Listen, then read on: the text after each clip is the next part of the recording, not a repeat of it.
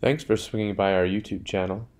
My name is Christian Posta, and I've been working on contributing to Istio over the last 3 years, and I now work for solo.io. And in these videos, we're going to take a look at some of the details of Istio's 1.6 certificate handling and rotation.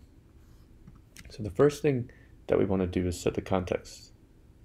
So Istio out of the box, when you install it, will automatically create a root CA certificate and key and use that to sign workload leaf certificates. And by default, it stores the root in a config map in each namespace. So if we get the config maps, we can see Istio CA root cert, take a look at it in YAML, and we can see the certificate is stored here. When we look at the workloads and we explore their certificates, we can see that their leaf certificates are signed by this root. So we can come over here. Let's go use K9's our favorite console for Kubernetes. We see we have a couple of workloads running here. Sleep pod, which can talk to the HTTP bin pod, and Istio is currently deployed with mutual TLS. So if we do kubectl get peer location, we should see strict mutual TLS. So, but if we go to the workloads, and let's shell into one of these workloads, go to the Istio proxy.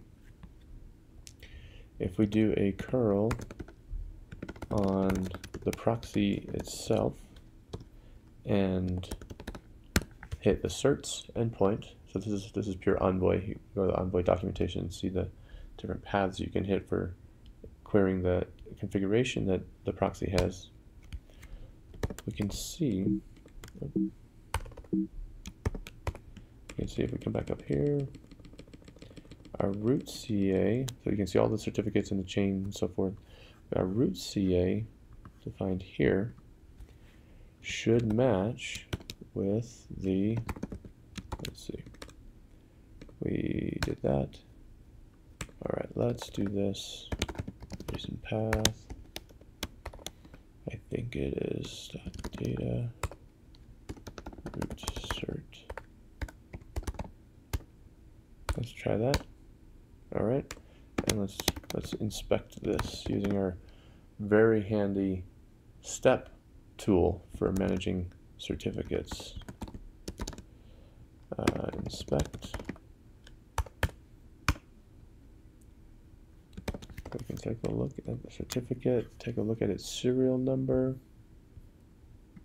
and FAC6 something or other, and that's what we see here, FAC6. So this is the root certificates line up between what was automatically created by Istio on Bootstrap and the certificates that get signed by the certificate authority, or in Istio 1.6, let's go here. If we do kubectl get pod in Istio system, is the certificate authority is running in Istio D.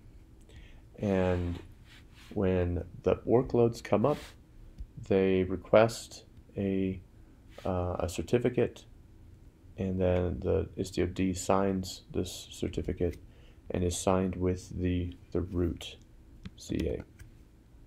Another interesting thing that we can show you here is that the leaf certificates are created, and they're available, or they're valid for 24-hour period by default.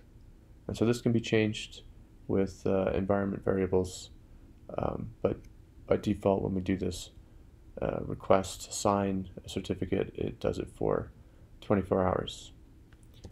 So in the next video, what we're going to look at is what happens when you start rotating certificates, specifically the CA that Istio uses to sign certificates.